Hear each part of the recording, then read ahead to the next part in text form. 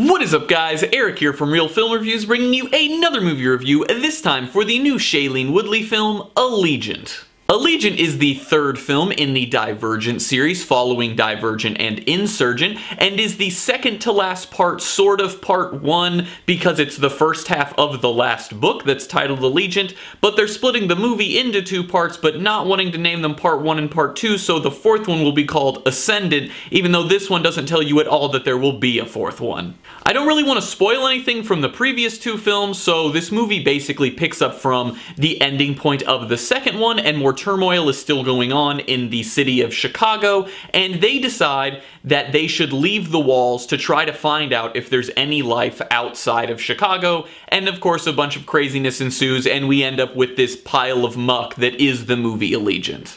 Now, I kid you not when I tell you the cast of this film. This movie stars Shailene Woodley, Jeff Daniels, Octavia Spencer, Naomi Watts, Miles Teller, and Ansel Elgort. That's a pretty good cast, right? You'd think this movie would be pretty good. You'd think even if the script of this movie wasn't that great, these people could carry this movie.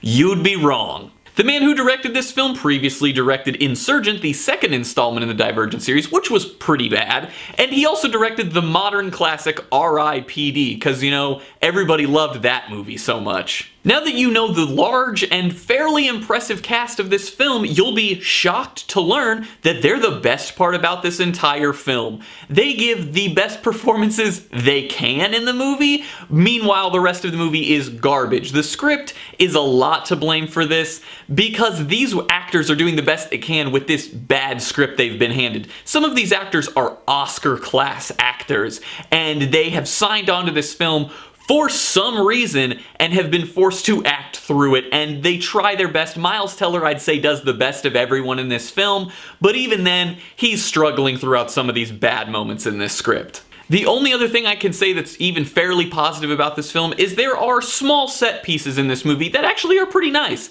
Most of the time they're ruined by horrendous green screen or CGI, but the set pieces on their own are kind of nice, and that's a small little detail in the movie that I think is fair.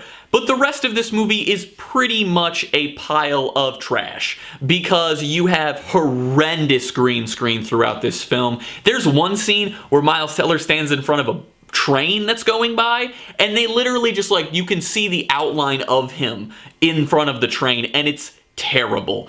The CGI, the green screen, every moment in this movie that is like that looks so artificial. There are small moments where there's just a small amount that's used, and they look fairly decent. But the big moments that are supposed to be like the oh my gosh moments, they look so bad. I was laughing audibly in the film at multiple times in this movie. I don't know if they ran out of money on this film or what, but the strange thing about this is this movie is so clearly a cash grab, similar to what the Hunger Games did when they split their movies into two parts. Harry Potter's worked successfully, and I never saw Twilight. But this is very similar to Hunger Games. This is worse than Hunger Games, but it's similar because they shouldn't have these kinds of CGI issues if you're trying to split this movie into two. That means you're confident you're going to make a bunch of money on these. And after how bad the second film was, I'm shocked that they would want to make this one into two parts, because after seeing this one, yeah, I'm going to go see the last part just to finish off this horrendous series, but it doesn't make any sense fiscally, because if you know the second one was rough and a lot of people critiqued it hard, then why would you say, let's make two more when we could just make one more? This one focuses on the first half of the book, and it's rough enough as is. The script is clearly the weakest part of this film. It tears this whole movie down another notch of the notches that had already been knocked down from the terrible CGI and the terrible everything else. But the script has all these extremely talented actors, and to be fair, the more older actors like Jeff Daniels and Octavia Spencer and Naomi Watts signed on to this film. I'm not sure why, but they're very talented people, so they probably had a reason. Maybe they just needed a paycheck or something. But Shailene Woodley and Miles Teller, it's almost sad that they still have to keep doing these movies because they're signed onto contracts. They signed onto these movies before anyone got to see them in The Spectacular Now or Whiplash, so no one knew that they would grow into these great stars stars or these stars of tomorrow. Maybe at the moment they aren't great, but they clearly show the potential to be great, and they still have to do these terrible movies. And it's like all of these actors are kind of sleepwalking through this film. They're sort of just going through the steps, and there maybe are moments where their performance is decent. Miles Teller has some pretty good jokes in the movie, but overall, most of these actors are way too talented to be in this film. Theo James fits in perfectly in this movie, let me tell you, because that guy is not very good.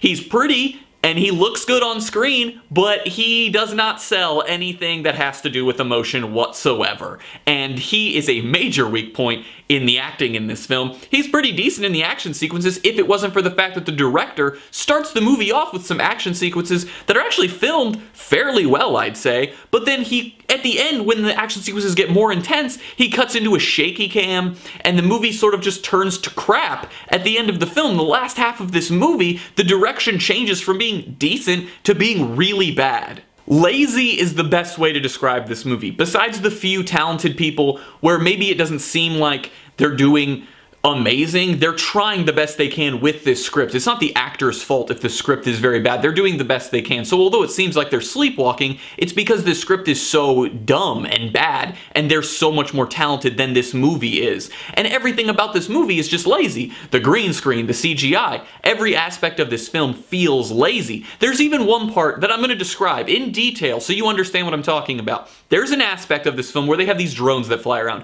Whatever, the drones look fake, it's whatever. But they'll create a shield if you're being shot at. Somehow they just know to create a shield. I don't know. And there's a part where Shailene Woodley and Zoe Kravitz are walking down a hallway shooting at people with these fake prop guns. And the little shields are up above them and they're allowed to shoot through, but the bullets won't go through the other way. It makes no sense. But then their guns aren't shooting anything. There's nothing that looks like anything is flying out of the guns. It's just like a light on the front that's flashing every time they pull the trigger. And it's so clearly just a little toy gun with a light on the front of it that's just lighting up when they pull the trigger. There's nothing coming out. You see people falling when the camera cuts to the other angle, but nothing's happening. It's just a light. And it's so clearly just a light. There's another scene where there's supposed to be an incinerator and it's a video of fire. It's not even a real fire. They couldn't make a fire? Like, what? You can't make a fire? It's probably more expensive to buy that screen to put the fire on than it would have been to just build a damn fire. I'm gonna give Allegiant a D-. It's honestly really disappointing how downhill this series has gone. I watched Divergent, and I actually enjoyed Divergent a decent amount. Insurgent really let me down, and I thought it was really bad, but I was kind of hoping this one would maybe bring it back a little bit, and it really didn't at all. And I think that this one might be worse than Insurgent, but they're pretty much at the same level of being awful, and it's sort of sad. I wish this movie would have been better, because I think they have a lot of really good young stars, and they also brought in some old veterans that are also very good actors. But I really think the writers, and maybe they're having budgetary issues, I don't know, but I don't see how you get to make 4 films if you're having budgetary issues with your movie and you're making a profit every time. I would think they'd give you enough money to make the movie as good as it needs to be, but maybe I'm wrong. I don't know, this movie's not good though. Well guys, as always, I'm Eric. If you enjoyed this review, please do like, subscribe, comment down below what you thought of Allegiant, share everything we do here on Real Film Reviews, and I hope to see you guys later.